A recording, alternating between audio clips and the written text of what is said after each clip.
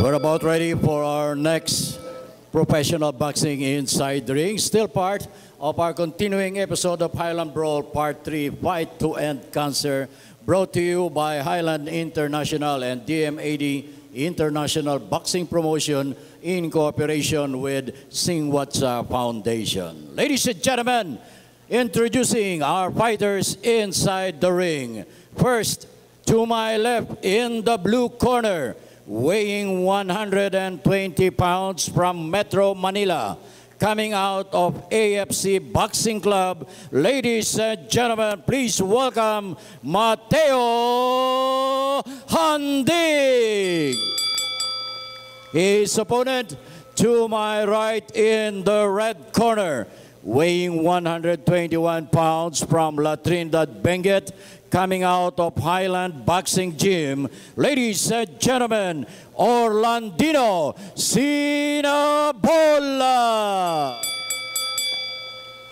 Our scoring judges at ringside, Oliver Garcia, Gerald Tomeldan, and Noel Haduka. Once again, at the sound of the bell, our third man and referee inside the ring is referee Ferdinand Estrella. 6 rounds of professional boxing.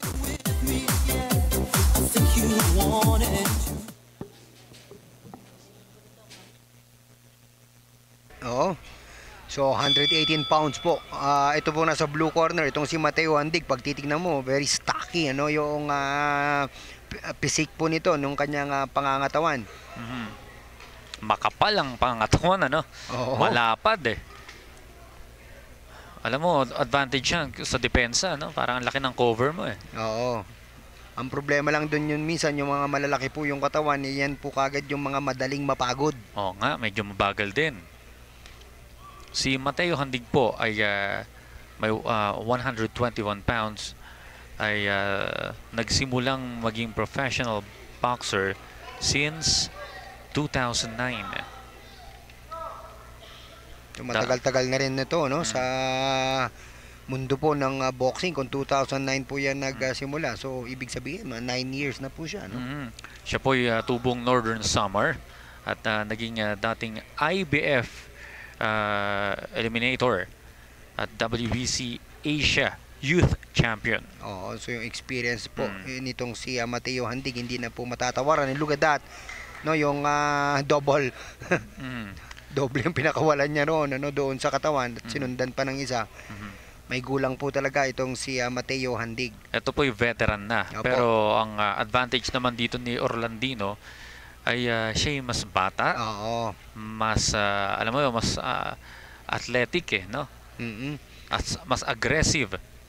Hindi pa siguro nakakatikim ng knockout power or knockout na suntok, ano? Kasi minsan pag ikaw nakatikim ka na, katulad nitong si Mateo Handig, ano? Hindi ko lang nakuha yung kanyang professional record. Pag nakatikim ka na ng mga knockout, yung nakatulog ka talaga. Oo. Medyo tentative ka na rin sa yung paglalaro ng boxing, ano? Tama yan, ano. So, it's really experience, ano, versus youth po. Itong napapanood po natin ngayon.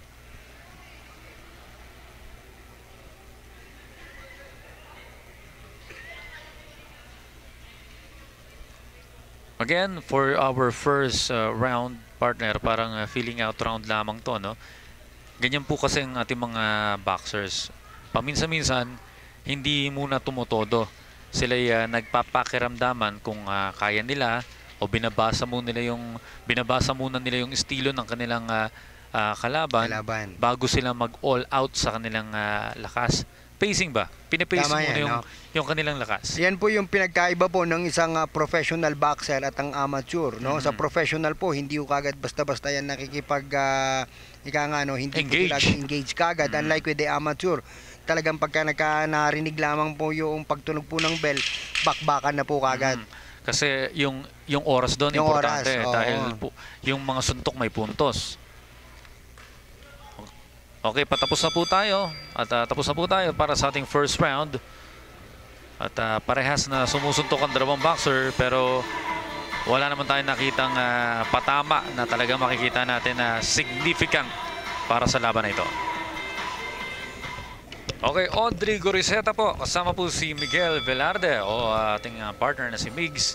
para po sa second round ng labanang Orlandino Sinaloba at Mateo Handig. And second round na po tayo kanina. Sabi nga natin, feeling out round. Pero dito makikita na natin siguro dahil itong laban na po ito ay 6-rounder po. Yan, kung mapapansin nyo po, medyo may diin na itong mga suntok ni Orlandino. At siguro inutusan na ng kanyang corner na 6 rounds lamang ito. Or, tama, 6 rounds. Dapat lumamang ka na. Oo, dahil hindi ugaw ang biro dahil sa pong veterano po itong kalaban nitong si Orlandino, no? Dito po sa katauhan po nito yung si Mateo Handig. Wow!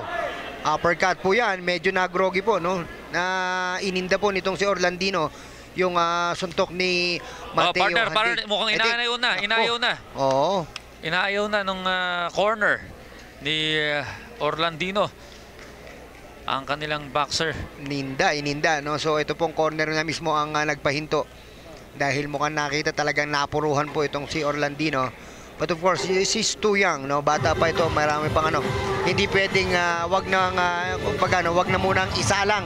Ika na.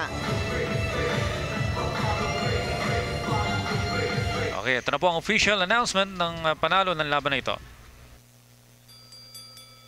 Ladies and gentlemen, the official time of this abbreviated fight is 52 seconds in the second round. The winner by technical knockout, Mateo Handig.